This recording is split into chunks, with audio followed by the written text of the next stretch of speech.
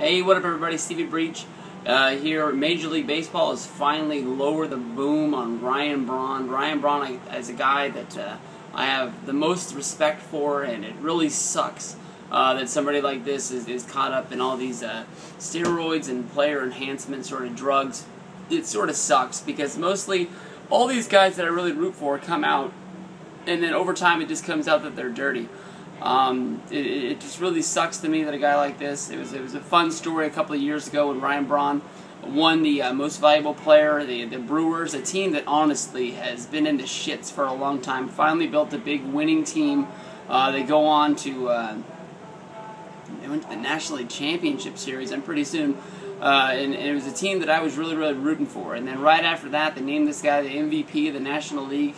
They come out, he has a failed drug test, and then he gets this whole thing overturned, basically all due to lawyers, just basically saying that the drug sample was mixed around, it was shipped a different way, somebody signed the package a different name. There was 1,000 different stories about what was going on. It was basically like, trying to argue that a cop can't give you a speeding ticket because they weren't wearing their hat when they gave you the ticket. It's just, if you're done, you're done. I mean, you're busted. You should have sat down a long time ago, came out and apologized to all the fans. Basically, they took the MVP award from him, but the writers still gave it to him.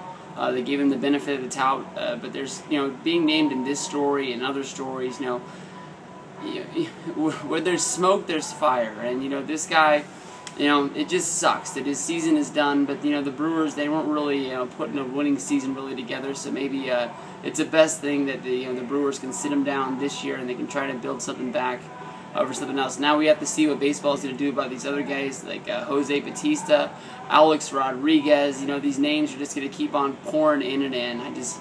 It sucks to me. I wanted to give him the benefit of the doubt because his name was in so many stories that you just knew this guy was guilty.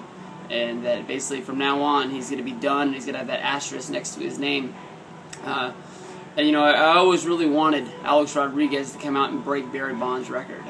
Barry Bonds never really was one of my favorite players. He always played for the Pirates and the Giants, two of the rivals of the Atlanta Braves, and I always wanted Rodriguez to come out and break that record, but A-Rod couldn't do it because he has the asterisk next to his name. I was rooting for Pujols, but it seems like he's not going to be able to do it because he can't hit for shit playing in California with the Angels, and his elbow is probably just going to fall off. His body's just not going to last. So I don't know who I'm going to be rooting for from here on out, but got to find somebody who's clean that I can root for in Major League Baseball.